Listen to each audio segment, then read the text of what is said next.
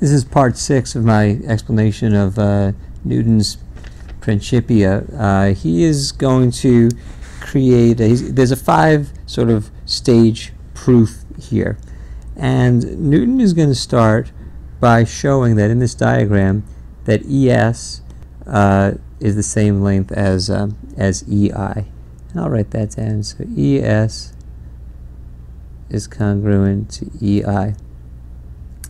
And this is not obvious, but I'll tell you, the reason that ES equals EI is because SC and CH are equal, because S and H are the two foci of the ellipse. That means that SH is double SC. Well, IH was made to be parallel to RZ,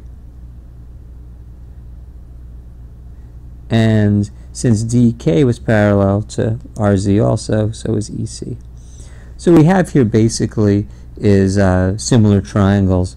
I'll just say because triangle ESC is similar to triangle ISH.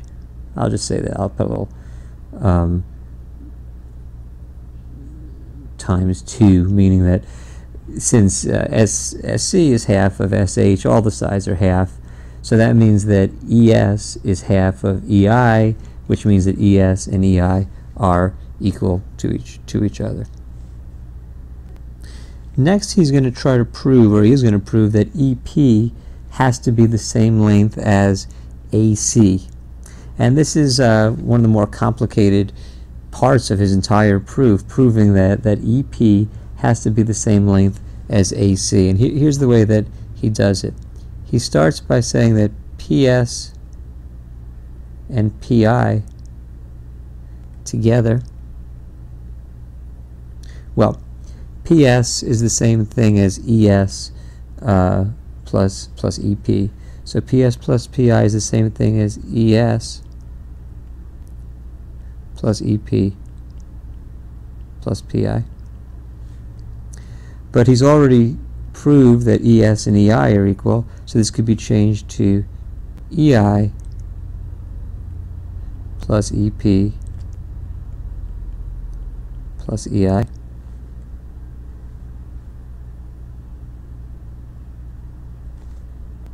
Sorry, that's meant to be a PI.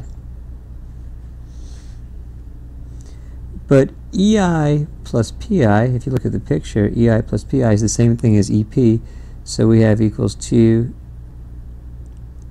EP. So we can summarize this fact, or we can restate it by saying that EP is half of PS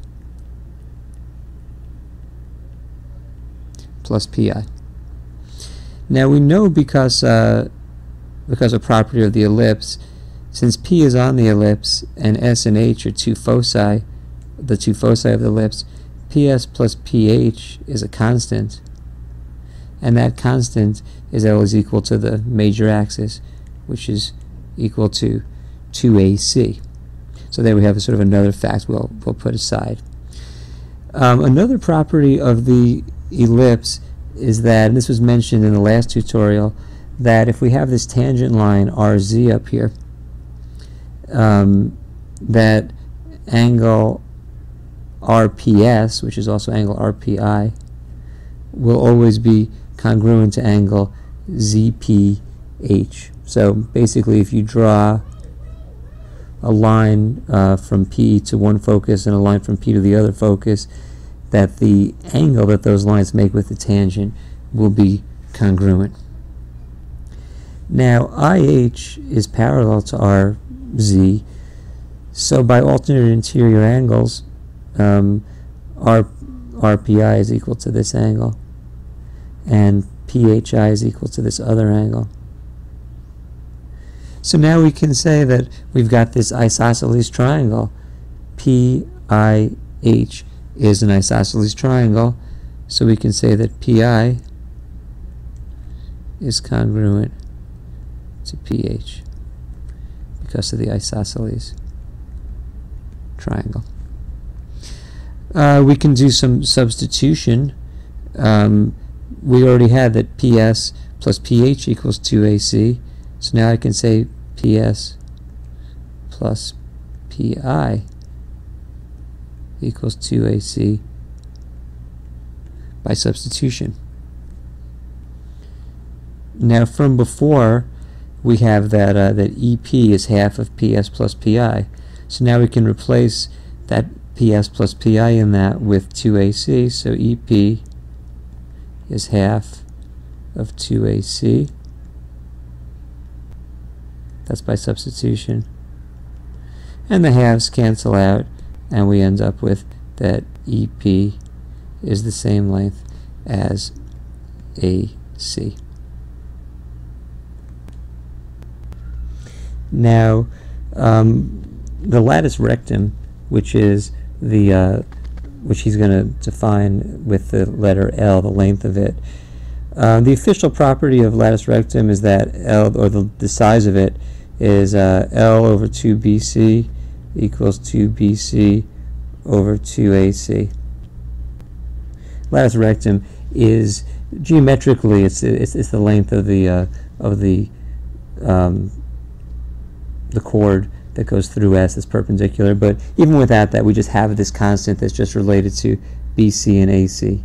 So L equals 2BC squared. He's just defining a constant with regard to this ellipse. Now, he says if I take QR over PV and I multiply top and bottom by L, I get that this is just a fact that QR over PV is also equal to L times QR over L times PV. Now going back to our diagram, EC is parallel to QV, so it's also parallel to XV. That means that this triangle here, PEC, has to be similar to this little triangle, PXV. And because of that, I can use I can say that PX over PV, those are sides of the smaller similar triangle, is equal to PE over PC, which are sides of the bigger similar triangle. Now QRPX is a parallelogram, so we can say that PX is the same thing as QR. Just write down a parallelogram there. And from before, we already have that that EP equals AC. So now we can put this all together to say that L times QR over L times PV is equal to QR over PV. But QR we established is equal to PX over PV. But PX over PV we've established is equal to PE over PC. But since PE is equal to AC, we get his first major conclusion is equal to AC over PC.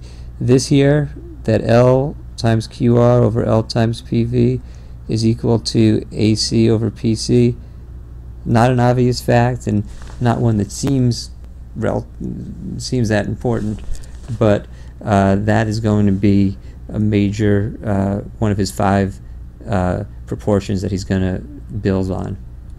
I'll slide that up a little bit in case it got cut off. So we have now concluded part 1, which is actually the longest of the 5 parts.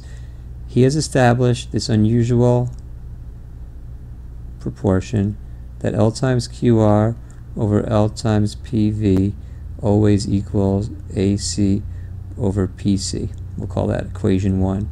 Why that's important, you'll see in future parts. So this is to be continued in part 6. This was the longest of the 5 parts. So I think this should be done in about 3 more parts.